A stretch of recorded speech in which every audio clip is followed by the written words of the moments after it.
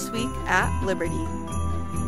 It's December, which means we start our new sermon series, Christmas. It's all about Jesus. The Christmas experience is next week, and we need your help. To volunteer for the event, please see Brett Halverson for more information. This evening, we'll be having our home host night. We'll meet throughout the valley in our prayer groups. For more information, please contact your prayer group leader today. This Saturday will be our family soul winning. Don't miss out as we invite the community to church. Join us on December 19th as we take our Red Box offering to support our new ministry partner, God is My Dad. Then, in the evening, we'll be having a great time of celebration as we have our candlelight service. Don't forget to pick up your devotionals out in the foyer. These devotionals go with the messages each week to help you grow spiritually. If you are a guest with us, we would love to connect with you. Please fill out a connection card in the seat in front of you and drop it in during the offering. We've had a wonderful day so far this morning as we've lifted up the name of Jesus Christ.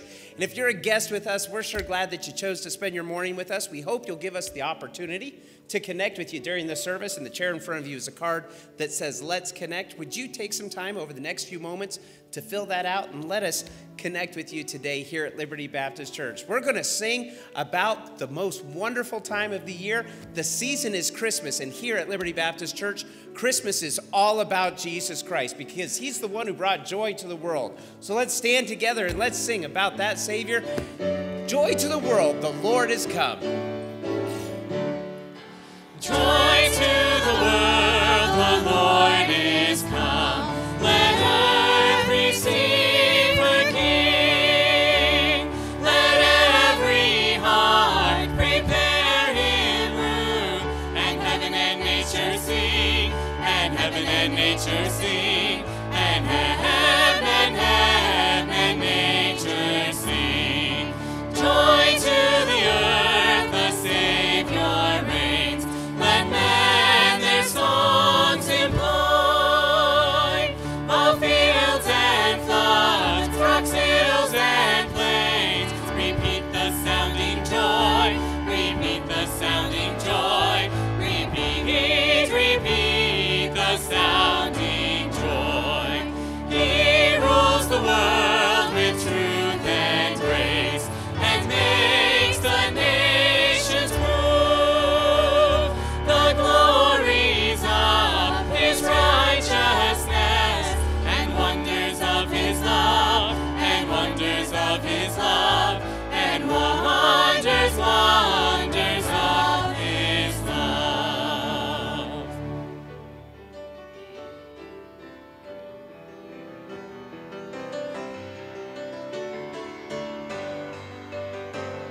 It came upon a midnight clear, that glorious song of old, from angels bending near the earth to touch their harps of gold.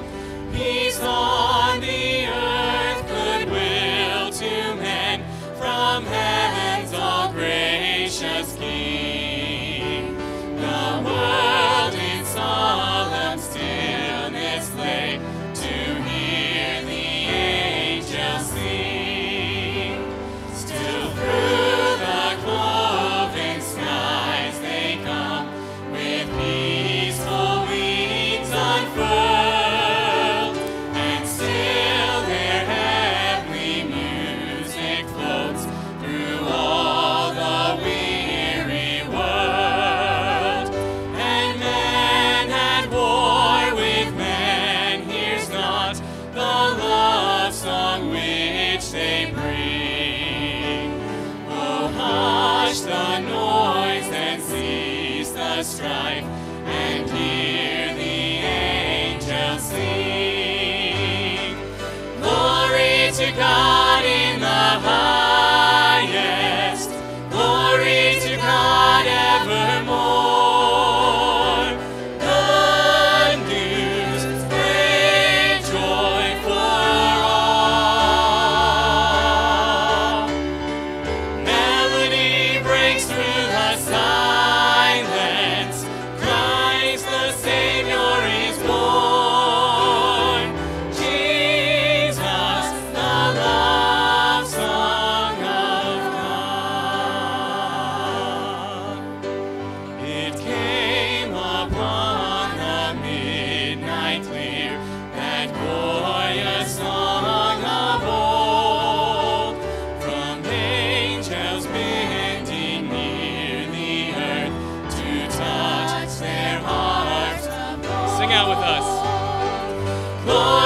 to God in the highest.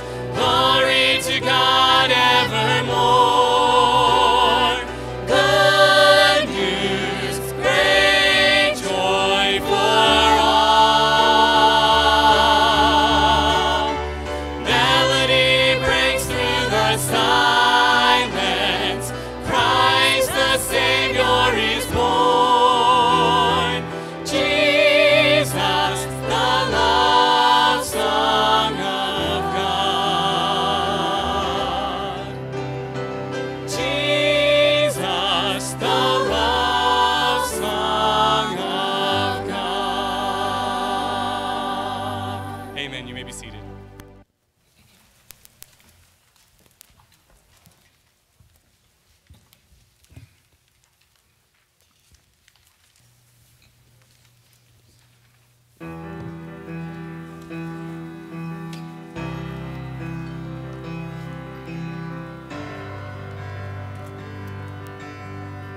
I heard the bells on Christmas Day, the old familiar carols play, and mild and sweet their songs repeat, of peace on earth, goodwill to men. And the bells are ringing, like a choir they're singing. In my heart I hear them. Peace on earth, goodwill to men. And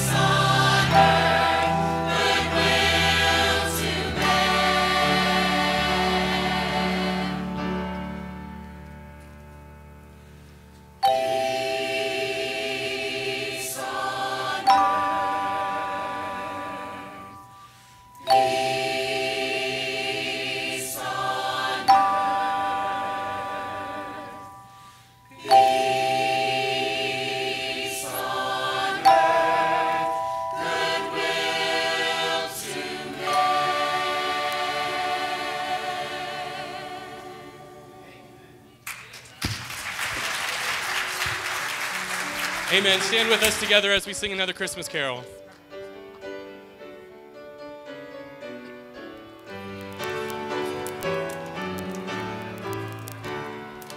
The first Noel, the angels did say, was to certain poor shepherds in fields as they lay, in fields where they lay keeping their sheep on a cold winter's night that was so deep. Noel, Noel, Noel, Noel, born is the King of Israel. They looked up and saw a star shining in the east, beyond them far, and to the earth it gave great light, and so it continued both day and night. Noel, Noel, Noel, Noel, born is the King of Israel. Great singing this morning. You may be seated. Christmas. Some people hate that word.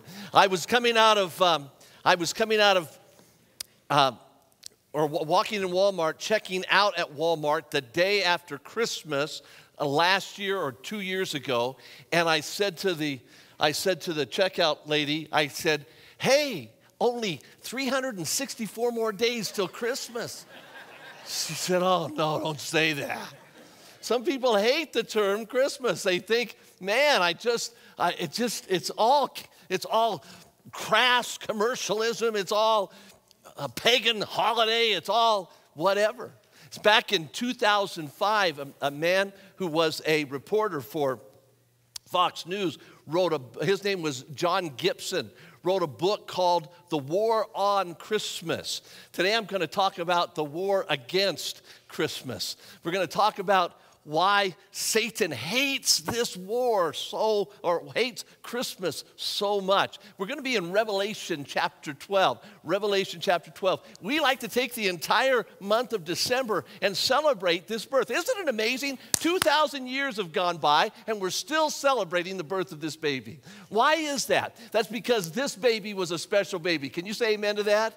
This baby is God in human flesh. This baby changed the course of history. This day is it's a great day because it's the day that he came forth. The word Christmas means the coming forth of Christ. And the coming forth of Christ means the absolute demise of Satan. And he knows that. That's why he hates it. That's why atheists hate Christmas. That's why the liberals hate Christmas. That's because of what Christmas means. It propagates the name of Jesus Christ, who at that day came forth as a baby. And we look forward to the time he's coming forth as King of Kings and Lord of Lords. Can you say amen to that?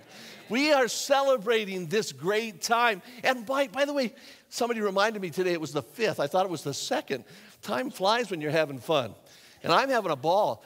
The fact is, it's 5 days into December. Man, it's amazing.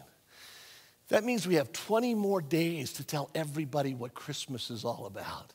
20 more days where people are going to be celebrating, and some of them don't know what they're celebrating.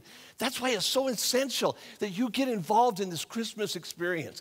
Get involved in getting these flyers out, telling people about Christmas, telling them what it's all about. I love the fact that a few years ago, there was a guy that was interviewed by Fox News, Fox 5 here in Vegas, and they were out in the parking lot. the guy said, I came here and I got a free Christmas tree. He said, I not only got a free Christmas tree, I finally found out what Christmas is all about. They tell you what Christmas is all about. That's what we want to do. We want to tell people that Christmas is all about Jesus. So get these things, pass them out in your neighborhood, get involved in telling people about Christmas. It's a great, great time of the year. Before we read our text in Revelation chapter 11, I want to read to you a couple of passages of Scripture from the Old Testament. In Genesis chapter 37, the Bible says this. Now, this is the story of Joseph. You remember Joseph? He was the favored son of Jacob.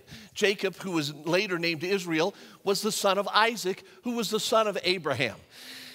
Joseph was this preferred child, and you should never have one child that you esteem above another, because when you do that, your brothers are going to hate you. And that his 11 brothers hated him. But Joseph was a man that God had ordained and planned. He was going to use him as the leader of the nation of Israel.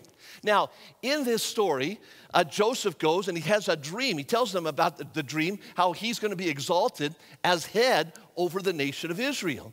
And his brothers hate him for that dream, but he tells them another dream. The Bible says in Genesis 37 and verse 9, it says, and he dreamed yet another dream. And he told his brethren and said, behold, I have dreamed a dream more. And behold, the sun, the moon, this is very important, this description, the sun, the moon, and the stars made obeisance to me. And he said to his father and to his brethren, and his father rebuked him and said unto him, what is this dream that thou hast dreamed? So now Jacob saying to Joseph, what are you dreaming? Shall I and thy mother, so he's the sun, she's the moon, and thy brethren bow the stars, brethren, indeed come to bow down ourselves to thee, to the earth? He's saying, are you saying that we, and again, Joseph in this dream is describing this woman and as the sun and the moon and the stars, and the nation of Israel as the sun and moon and the stars bowing down to him. It's a very important description as we look at our passage this morning in just a minute. So here he says, look, there's this description of the nation of Israel with the sun and the moon and the stars as a woman, all of this. And Joseph is saying, yeah, this is going to happen. And we know that happened. We know that later, after Joseph's imprisonment, after Joseph was delivered by his brother into slavery, he gets exalted to become the second most powerful man in the nation of Egypt.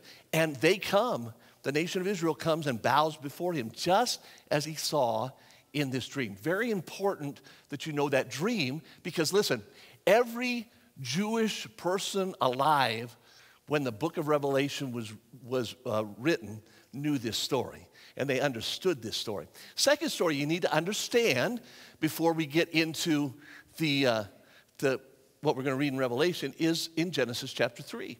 And you know the story of Genesis. God creates man on the sixth day. In Genesis chapter 3, Adam and Eve are walking through the garden.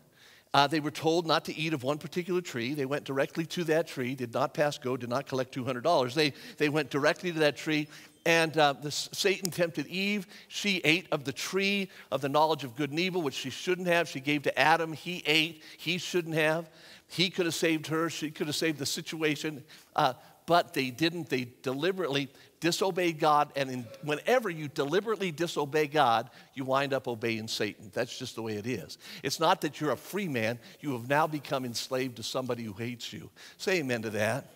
And so that's what they did, and the Bible tells us that God came walking in the cool of the day and said, hey, where are you? And they finally, it all comes out, what's taken place.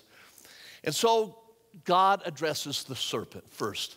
The Bible says, and the Lord said unto the serpent, and of course we know that the serpent was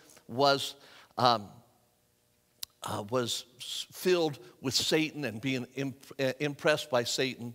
So he says to the serpent, Satan, because thou hast done this, thou art cursed above all cattle and above every beast of the field. Upon thy belly shalt thou go, and dust shalt thou eat all the days of thy life. Now here's the promise. And I will put enmity between thee and the woman. There's going to be a war between you and the woman. And it's the woman. and between thy seed and her seed.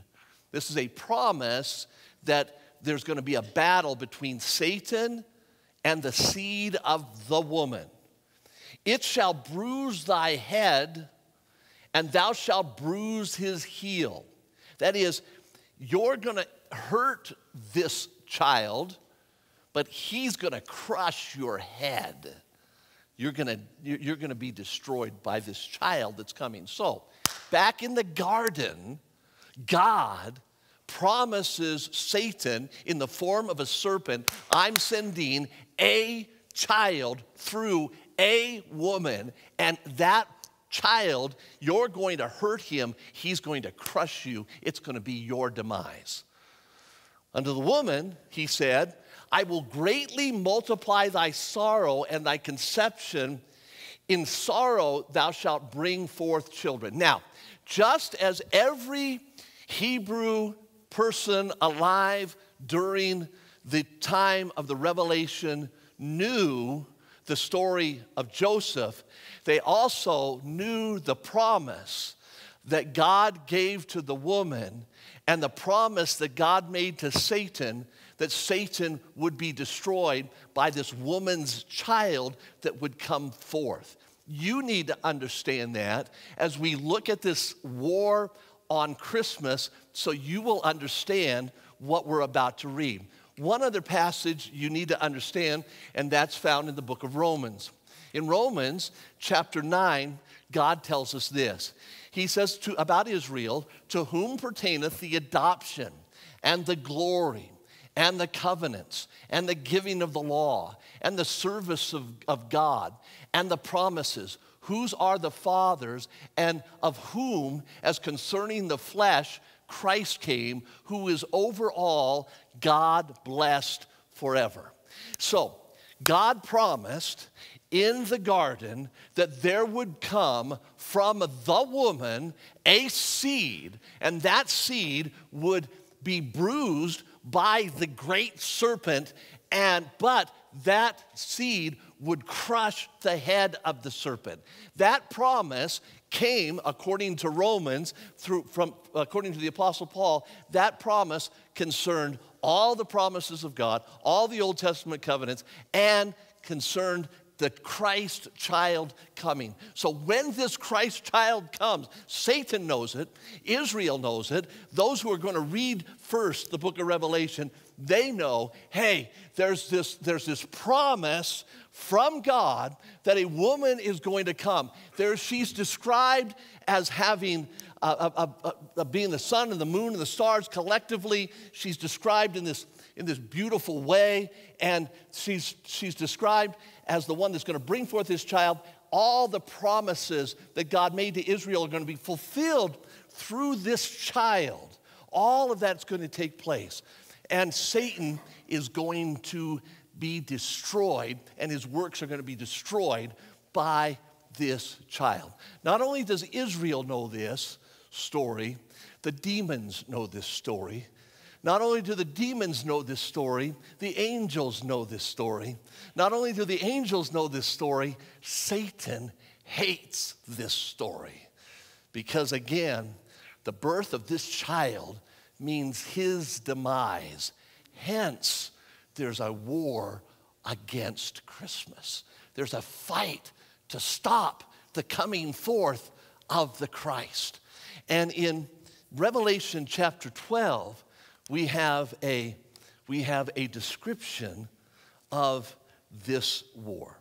So let's read it together. Before we do, let's pray. Father, teach us from your word.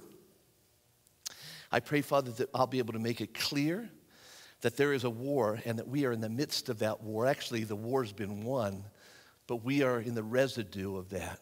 And we are to be declaring the victory we have because of what you have done. Thank you, Lord Jesus, for coming. Father, thank you for sending the Son.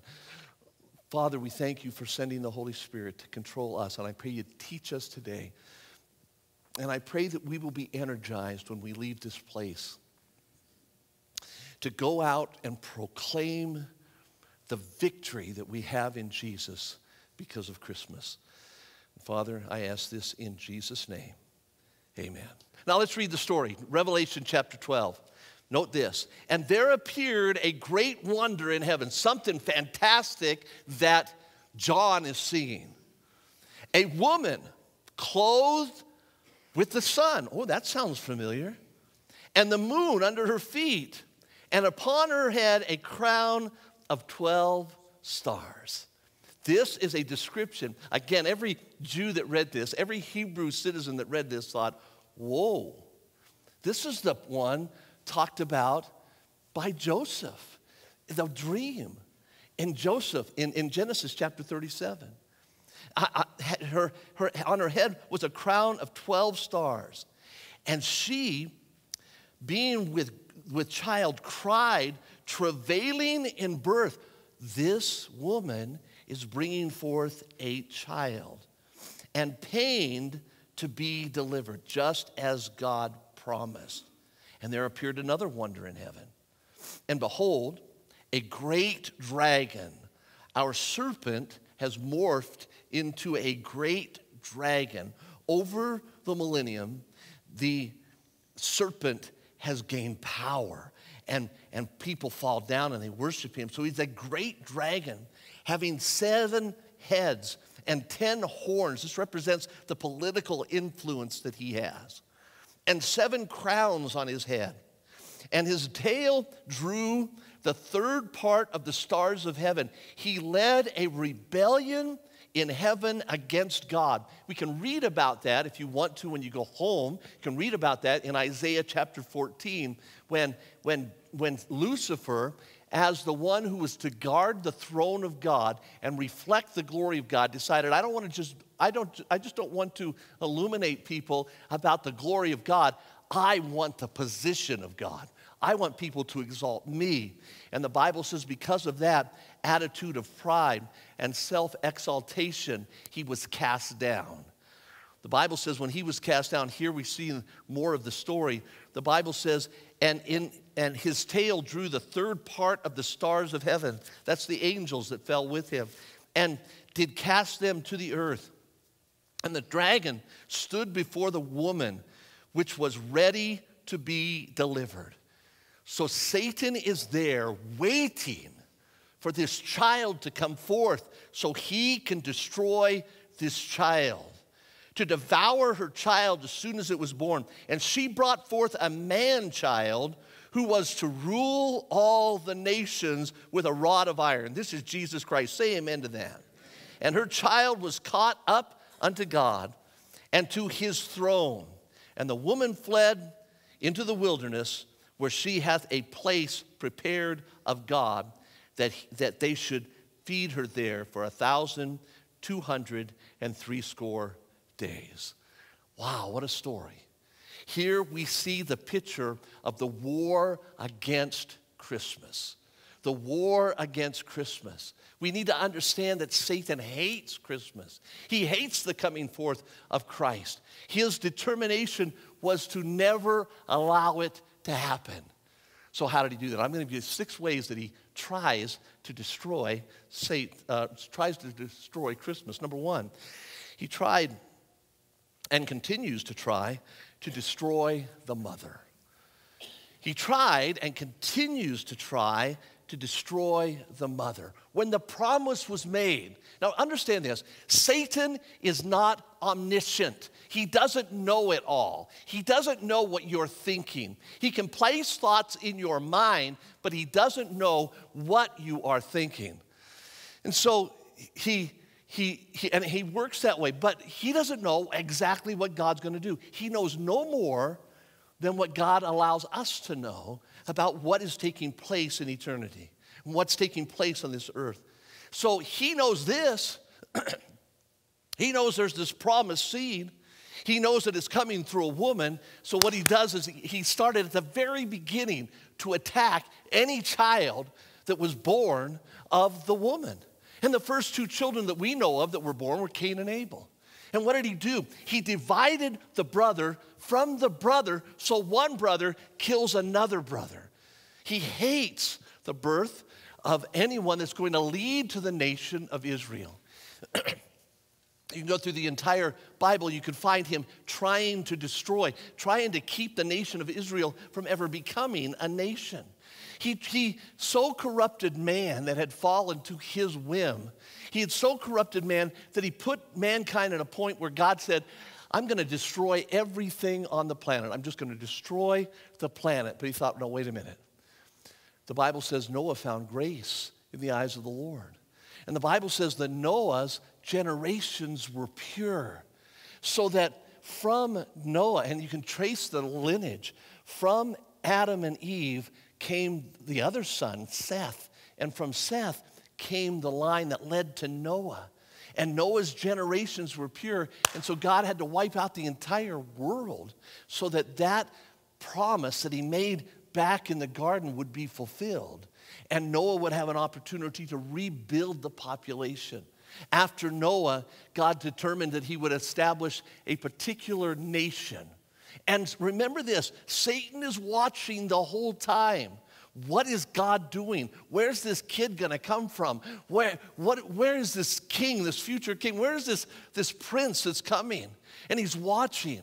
And God establishes a covenant with Abraham. And he says to Abraham, listen, from you is going to be many nations. And I'm going to build from you and from your child a specific nation. And that child's not going to come through somebody, through Hagar. And it's not going to come through some other means. That child is going to come through Sarah. This is a promised child. Man, Satan's antennas go up. This is the child. I've got to destroy this child. I've got to wipe out this child. But that child, Isaac, is born.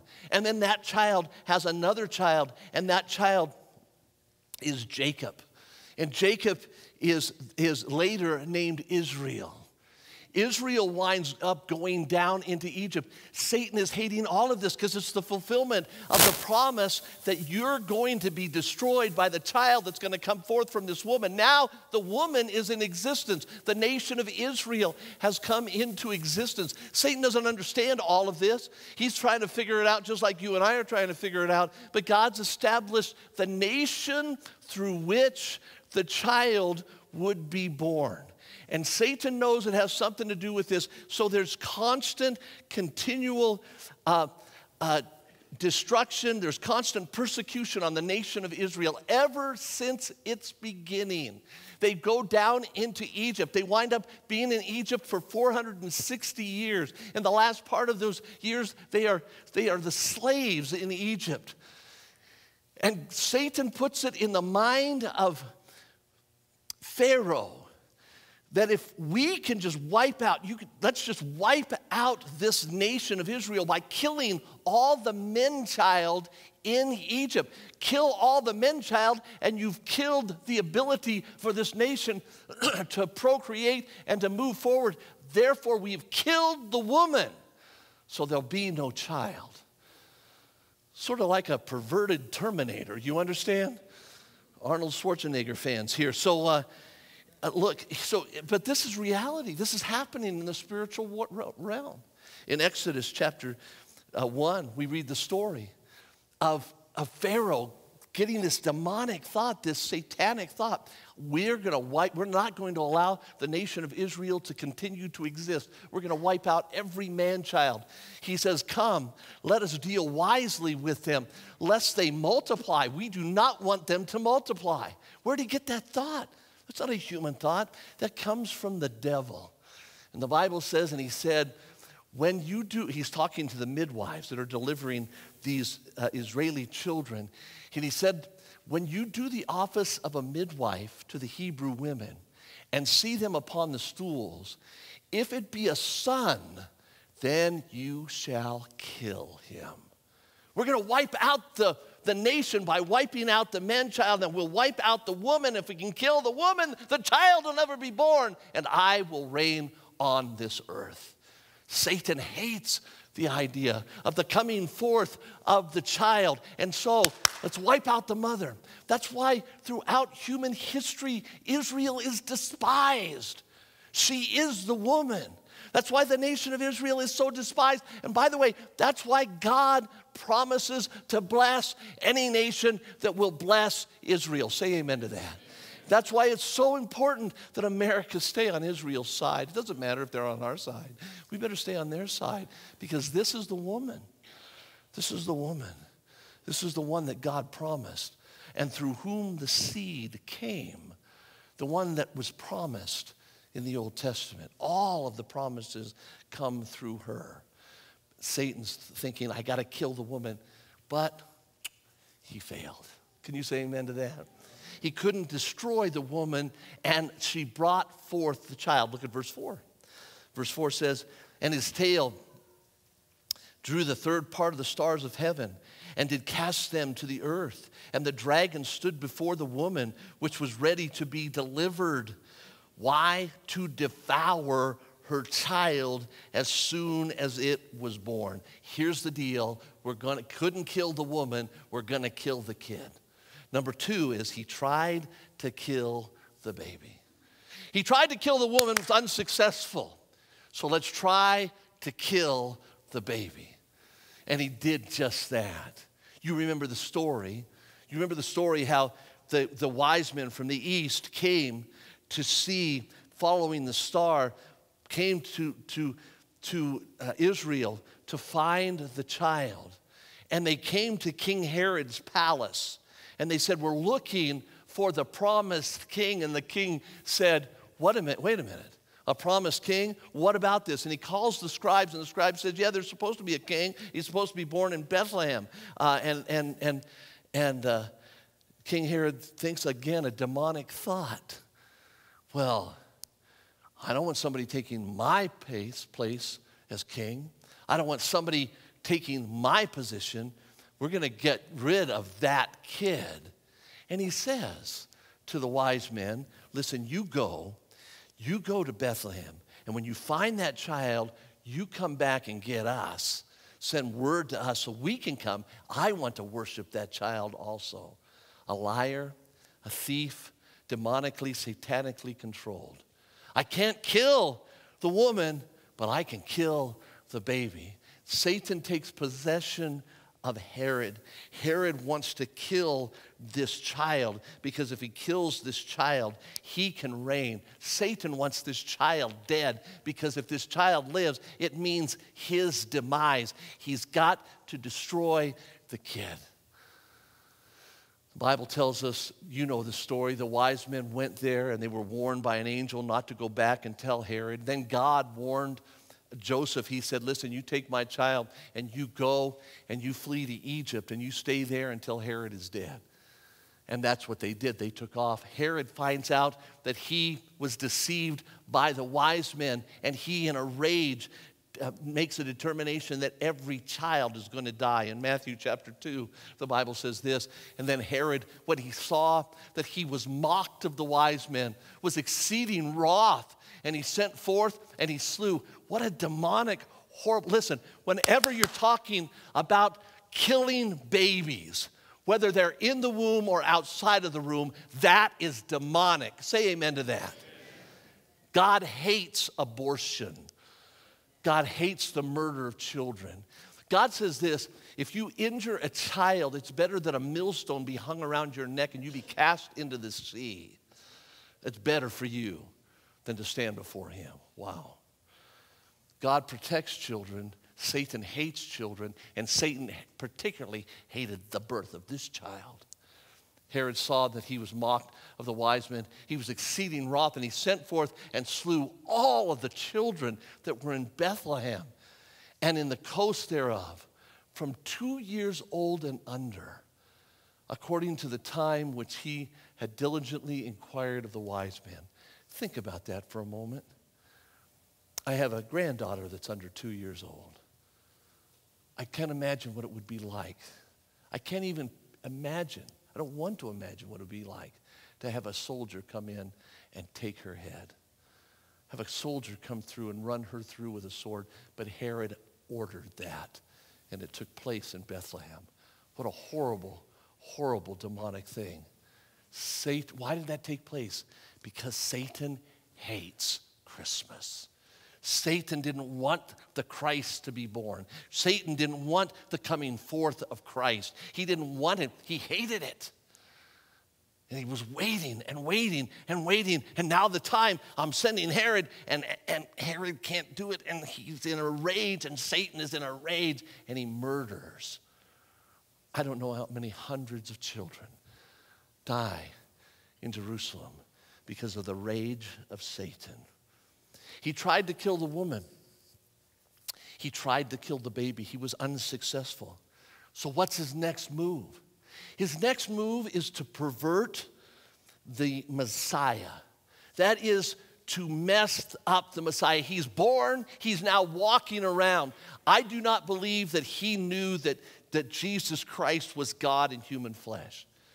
I just know that he knew that this was the Son of God. He knew that this was the promised Messiah. He knew that he was the one that was going to cause his demise. So during his life, he did all he could to get him to change the message, to pervert the message, to disobey God and to obey Satan.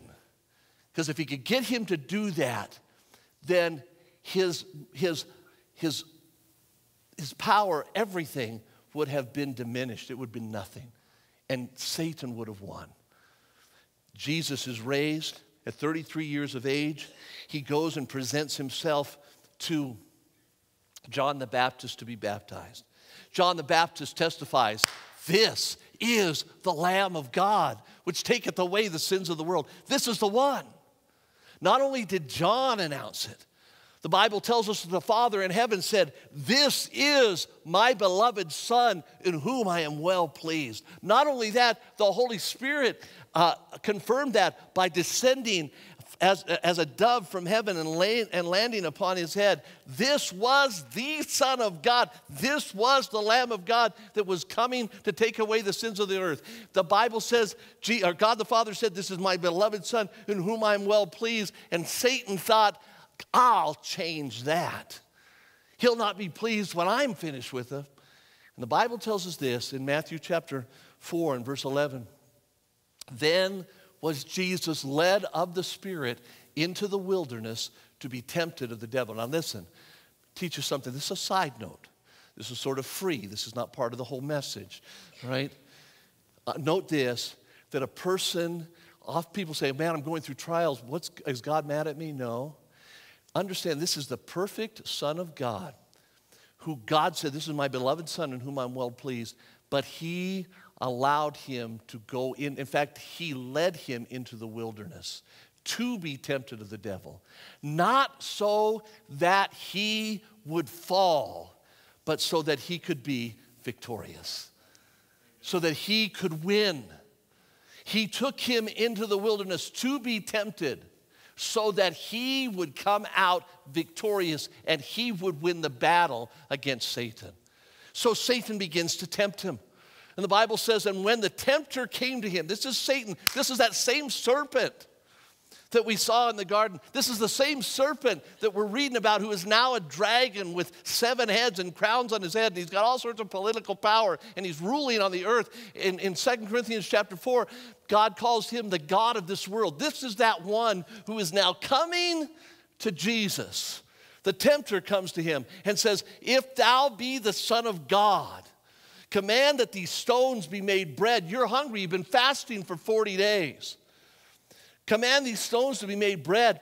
But he answered and said, "It is written, man shall not live." Listen, Jesus answered with the word of God. He said, "It is written, man shall not live by bread alone, but by every word that proceedeth out of the mouth of God." I'm not dependent upon you, devil. I am dependent upon God. And that's where we need to be. God wants us to be dependent upon him. God wants us to surrender to him. God wants us to say, "God, I want to obey your word." So the devil's not finished. The Bible says the devil, he's got to get this Messiah. He's got to get this chosen one. He's got to get this child to deny God. He's got to get this child to be selfish and self-centered. He's got to get this guy, this child to question God. The Bible says the devil taketh him into a holy city and sitteth him on the pinnacle of the temple, and saith unto him, If thou be the Son of God. Look at this, he's questioning. He knows he's the Son of God. He knows he's the Messiah. He knows who he is. Yet he says, if thou be the Son of God, cast thyself down, tempt God. Make him prove him. You make him move his hand. And then if he doesn't do it, everybody will say, hey, he wasn't God. If God's going to protect you, if you're really his son, cast thyself down, for it is written, he shall give his angels charge over thee. Now, Satan quotes scripture out of context. He shall give his angels charge concerning thee, and in their hands they shall bear thee up, lest at any time thou dash thy foot against a stone. He said he'd protect you. So cast yourself down. Kill yourself. Jesus said unto him, it is written, again, thou shalt not tempt the Lord thy God. Again the devil taketh him up. He's still not finished. Into an exceeding high mountain, and he showeth him all the kingdoms of the world and the glory of them. I can't get him to kill himself, so I'll just get him to worship me. If he'll worship me, he'll be no better than Adam and Eve. If he'll obey me, then he'll be no better than Adam and Eve. And man will be under my control, and I will have won. Again, the devil taketh him into an exceeding high mountain, and showeth him all the kingdoms of the world and the glory of them. And he said unto him, remember, Satan's the god of this world, so he could make this promise. All these things I will give thee if thou wilt fall down and worship me. By the way, same promise he makes to you and me. Worship me, violate the principles of God. Do what I tell you to do, and you'll be happy. Then said Jesus unto him, get thee hence, Satan. It is written, thou shalt worship the Lord thy God, and him only shalt thou serve. Can you say amen to Jesus? Then the devil leaveth him, and behold, the angels came and ministered to him. He was out to destroy the testimony of Christ, to pervert the message of Christ. He couldn't kill the woman. He couldn't kill the baby. So he tries to pervert the Messiah, but the Messiah goes back to the scriptures, and Satan is defeated. And Satan has to run. So what's the next plan? What are we going to do? What's Satan going to do to destroy this Christmas, this coming forth of the Christ? What is he going to do to destroy it? He hates it. He's out to destroy it. The Bible says that he was ready to devour and for to devour her child as soon as it was born. He couldn't kill the child when it was born. He couldn't get the man to pervert the message. And so he's determined now to try and kill the man. His next stop is to kill the man. He tried to kill the Lord Jesus Christ. Now listen, again, Satan is not omnipotent. He did not realize, I believe, he did not realize that Jesus Christ was actually Jehovah God in human flesh. He didn't know who he was messing with. He didn't know the power of Almighty God. He did not realize that Jesus was the Lord of glory. In 1 Corinthians, the Bible says this. He says, but we speak of the wisdom of God in a mystery. We're going to reveal to you a secret here. Even the hidden wisdom which God ordained before the world unto our glory. This was something that God kept secret until he wanted it to be revealed. Which none of the princes of this world knew. That would include Satan. He did not know who he was messing with. For had they known it, they would not have crucified the Lord of glory. You see, it was unjust and wrong for Jesus to be crucified, for Satan to ask for his destruction, because Jesus had lived a perfect, sinless life. But he wanted this one dead. He knew this was the Messiah, and so he called for his death. He led Judas to betray him with a kiss. In Mark chapter 14 and verse 44, the Bible says, and he that betrayed him had given them a token, saying, whomsoever I shall kiss, that same is he. Take him and lead him safely away. The Bible tells us that Satan entered the body of Judas, and through that body, he went and kissed Jesus, betraying him because he wanted him dead. He caused all the disciples to run. Peter had denied him. Thomas would question him. Judas had betrayed him. But in Matthew chapter 26 and verse 56, it says, "But all this was done that the scriptures of the prophet might be fulfilled, when then all the disciples forsook him and fled." They're all gone. He's all by himself. Satan has orchestrated all of this to kill the one who was to destroy him. He then used wicked men to hang Jesus on a cross. In John chapter 19, the Bible says, "Then delivered he him, therefore unto them to be crucified. And they took Jesus and they led him away. And he, bearing his cross, went forth into a place called the place of the skull, which is called in the Hebrew Golgotha, where they crucified him and two other men with him on either side, and Jesus in the midst." They crucified him. Satan led them to crucify him. That was not all. They placed him in a sealed tomb. Satan said, "We're securing this thing. It's all over." I couldn't kill the nation of Israel. I couldn't kill him at his birth. I couldn't get him to pervert the message, but I've killed him. He's in the grave. It's all over. Acts chapter 13 says it this way: "And though they found no cause of death in him, yet they desired Pilate that he should be slain. And when they had fulfilled," I love this verse, it says, "and when they had fulfilled all that was written of him, they took him down from the tree." Note this: when these wicked men had fulfilled exactly what God intended for them to do. It's amazing. Don't ever think that God's not in control. God even uses wicked men in their wicked, perverted thoughts, in all of their wickedness. God uses them to accomplish his purpose. Say amen to that. You're not to fear Satan. God's not given us a spirit of fear, but of power and of love and of a sound mind.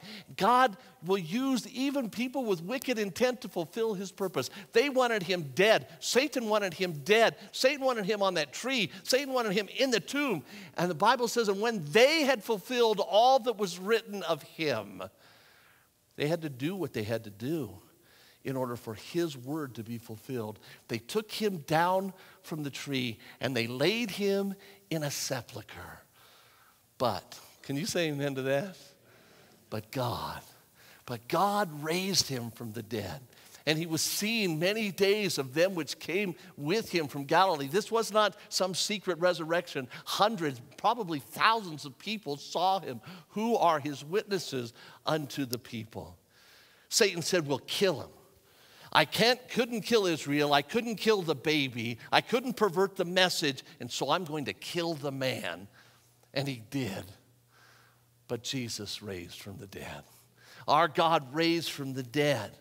And so now Satan's got the dilemma.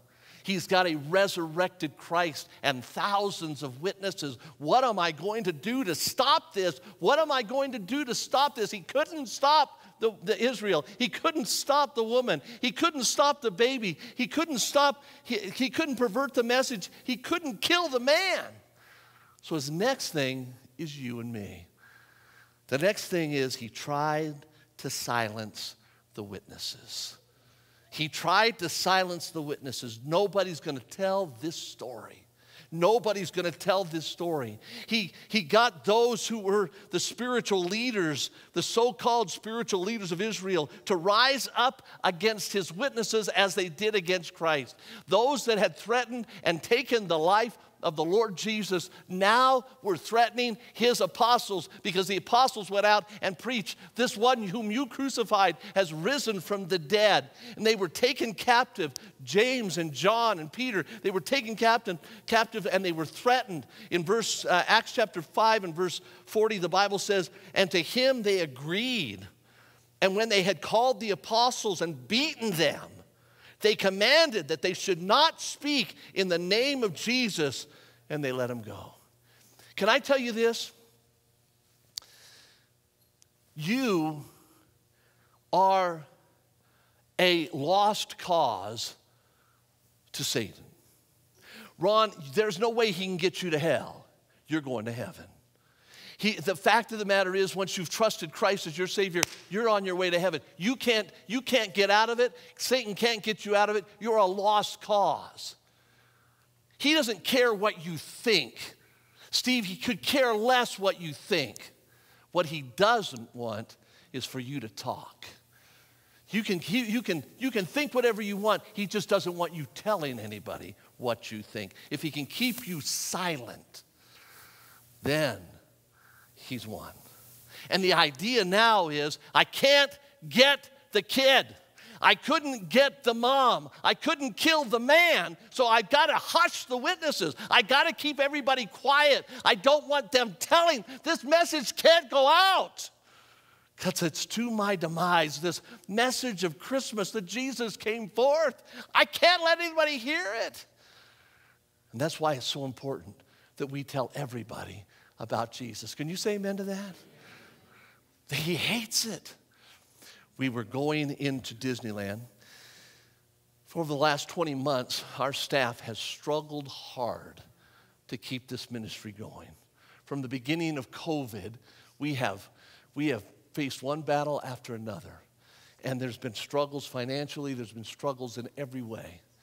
We thought, hey, it's time that our staff gets some relief. And so we determined to take the entire staff to Disneyland and celebrate Christmas. That was going to be our Christmas party this year. So Friday, we went to Disneyland. I know some of you are thinking, Disneyland, who would want to go there? You're just as bad about Christmas as you are about Disneyland.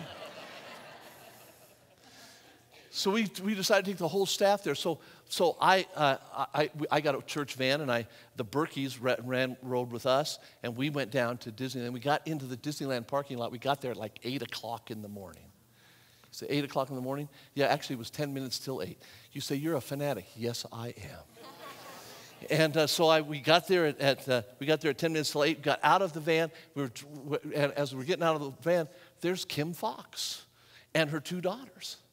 And I said, hey, good to see you. And so let's go through this thing together. And so we were going to go down, and we were going to go through the parking lot and get out, and you have to walk through all security checks and all these kind of things and find out what you have and what you don't have.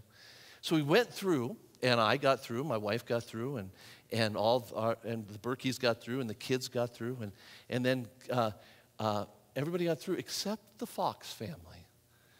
There was not, Kim was okay, and Reagan was okay, but Carissa.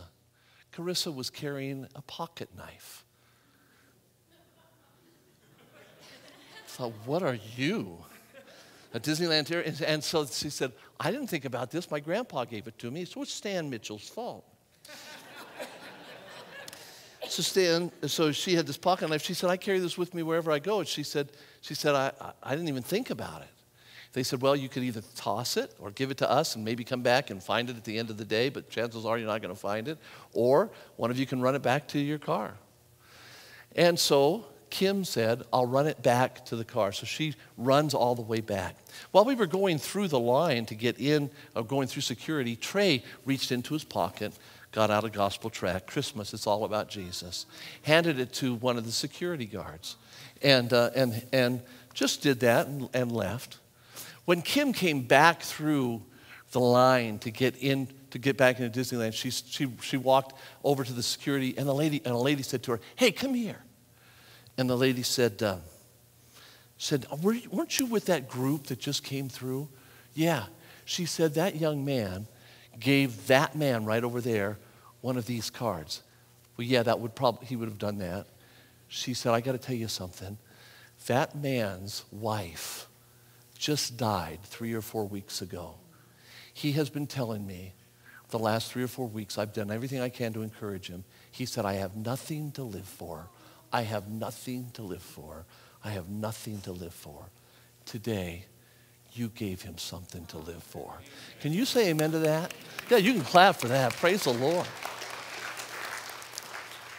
Handing a gospel tract can be life transforming.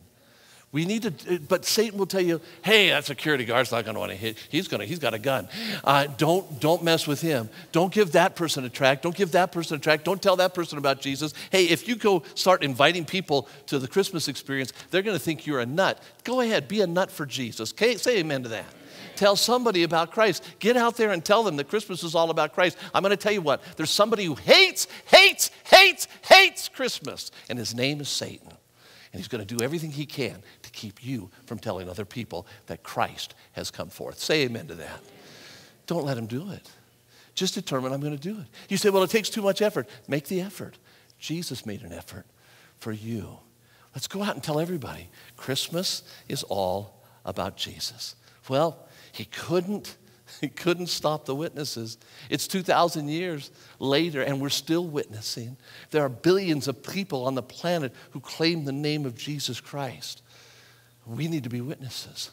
So he couldn't do that. So here's his last effort. He tries to prevent the celebration of his birth.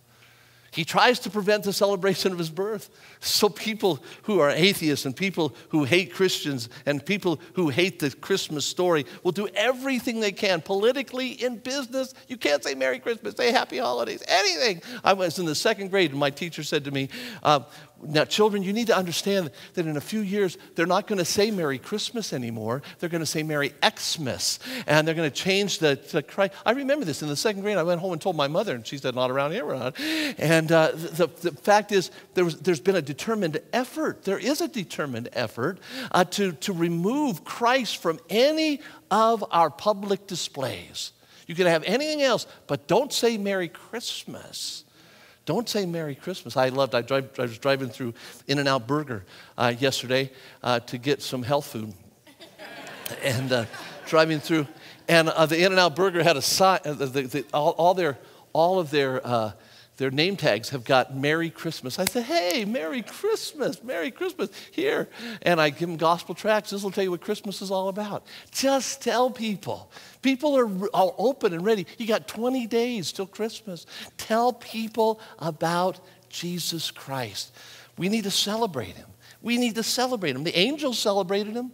The angels celebrated. The Bible says this in Luke chapter 2. They said, fear not, for behold, I bring you good tidings of great joy. You can see the excitement in this angel's voice, which shall be to all people, for unto you is born this day in the city of David a Savior, which is Christ the Lord. And suddenly, it's like the angels couldn't hold themselves back. Suddenly, there was with the angels a great multitude of heavenly hosts praising God and saying, glory to God in the highest, and on earth peace, goodwill toward men. Let's try that. Let's say glory to God together.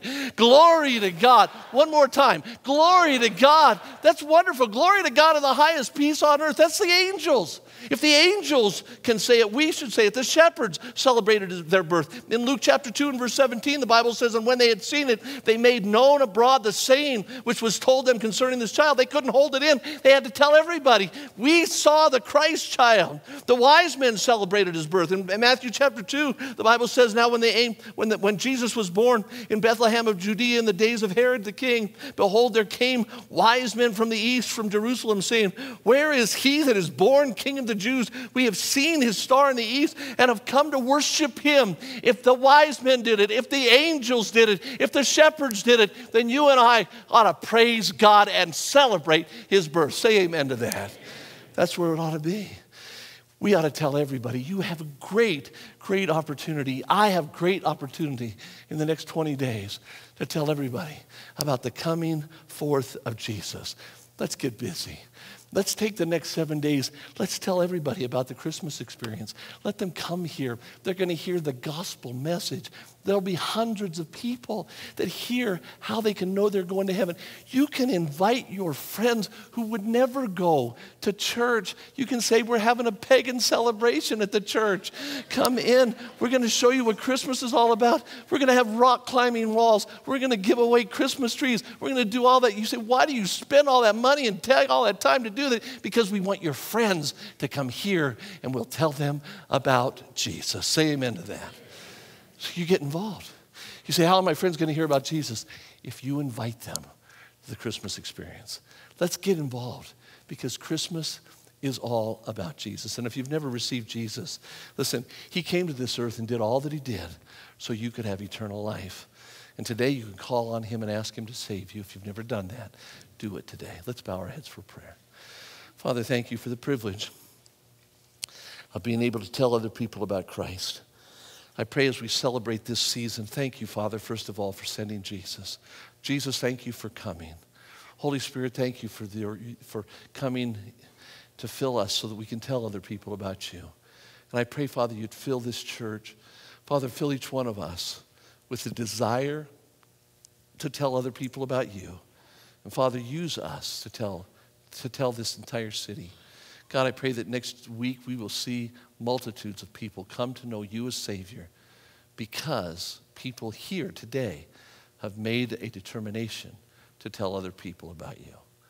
Father, use this message. Father, right now, if there's somebody here that's not saved, I pray for their salvation. And I ask this in Jesus' name. Heads are bowed and eyes are closed. I want to ask a question. Do you know for sure if you died right now, you'd go to heaven? If you do, would you slip up your hands as testimony to that? Thank you. You can put your hands down. Maybe you couldn't raise your hand. Maybe you'd say, preacher, I don't know I'm going to heaven. I'd like to know that, but I don't. Please pray for me. I won't embarrass you. I won't point you out. But if you're here and you say, preacher, I don't know that. I don't remember ever asking Jesus to give me eternal life. But I'd like to do that today. I'll share with you how you can do that. But I need to know that you're here. You say, preacher, pray for me. I don't know for sure. I didn't raise my hand a minute ago. But to be honest, I don't know for sure I'm going to heaven. Please pray for me. Anybody like that? Okay, I see that hand way in the back. I'll pray for you. Anybody else? I don't know for sure if I died right now, I'd go to heaven. Please pray for me. Anybody at all? Anybody else?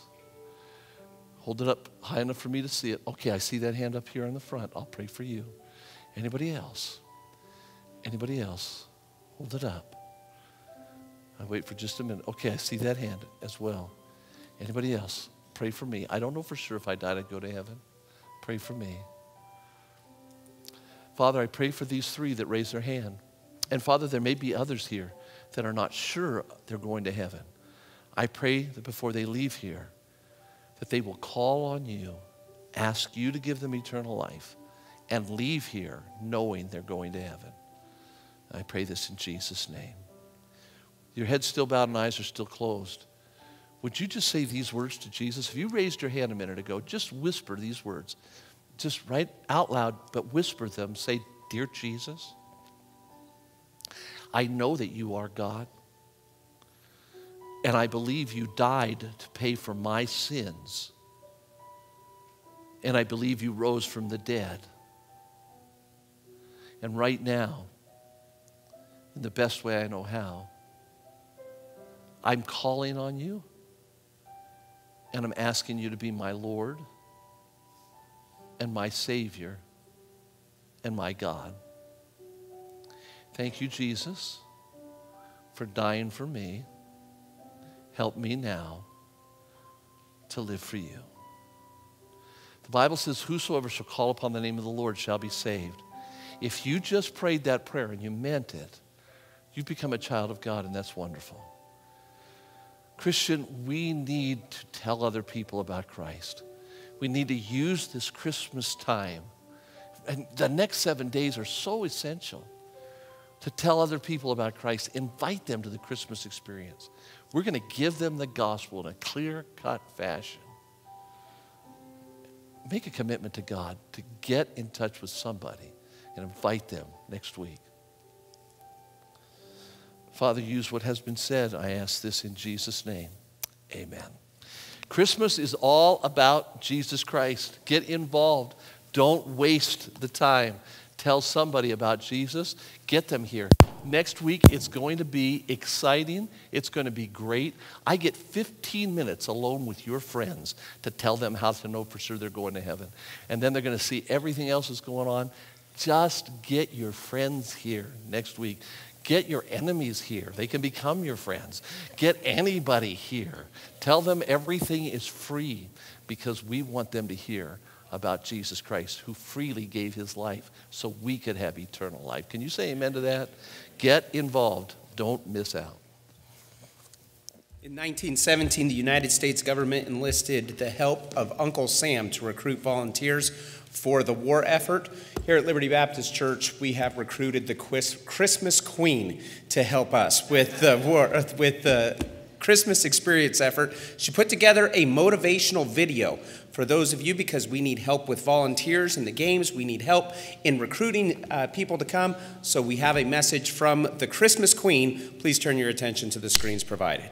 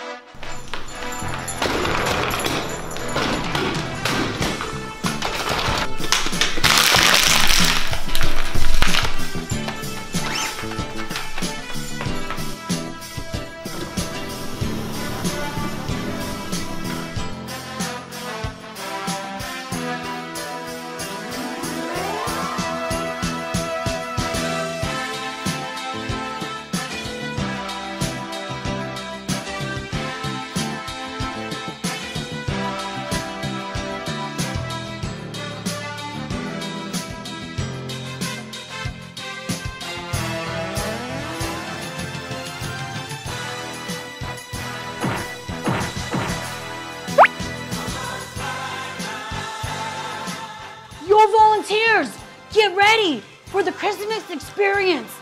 Call Coach Halverson. He'll get you ready for the match, December 12th.